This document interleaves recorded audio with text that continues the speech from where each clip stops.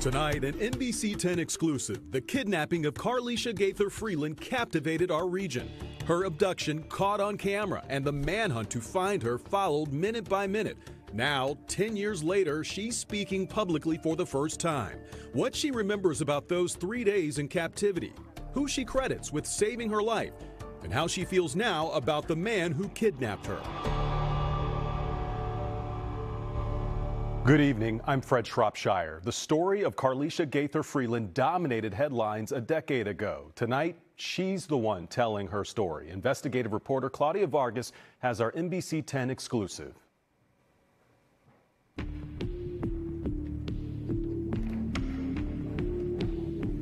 The chilling video of Carlesha Gaither-Freeland being snatched off the street as she walked home terrified our region 10 years ago.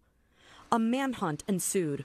Carlesha's family begged the public for information.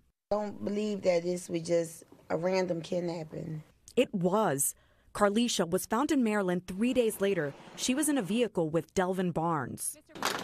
I want to scream. Barnes later pleaded guilty to kidnapping. He was sentenced to 35 years in prison.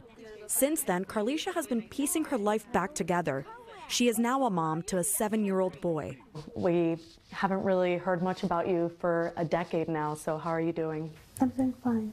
At times during our interview, emotions were raw. That you tried befriending your kidnapper in order to, I think, stay alive, would you say? Yes. Sorry. Carlesha is now speaking out in hopes that her story can help others. I'm hoping that,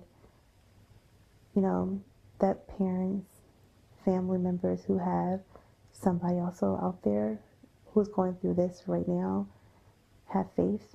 Where do you think you're going?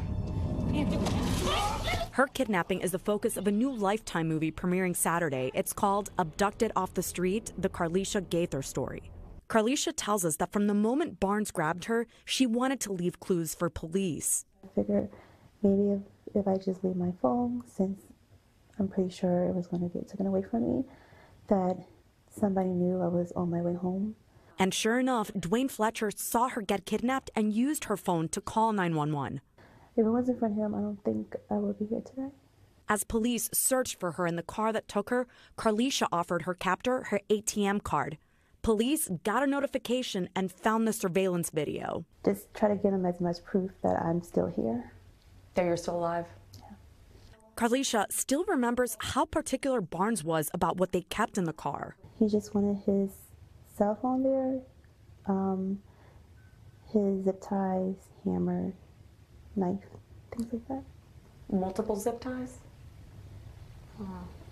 Were you tied the whole time? I was tied up for the first day and a half. She says he then cut her ties, but would still put her in the trunk. I felt more safe in the trunk. 3 days after her abduction, she was rescued in Maryland. Police put Carlesha and her family in Philly on the phone. Do you remember your first words to them, what you said? I think I cried more than talk, to be honest, but just I love them. And what was that first hug like when you got to actually see them? It was great. After Carlesha was reunited with her family at a hospital in Maryland, she went home. I still feel like I'm putting my life together, to be honest. I still get scared at times, but I really try to stay very strong because I now have a son, and I just try to stay strong for him. For the investigators, Claudia Vargas, NBC 10 News. And Carlesha also told us part of her recovery and moving on has meant forgiving Barnes. She said everybody has a second chance to become a better person.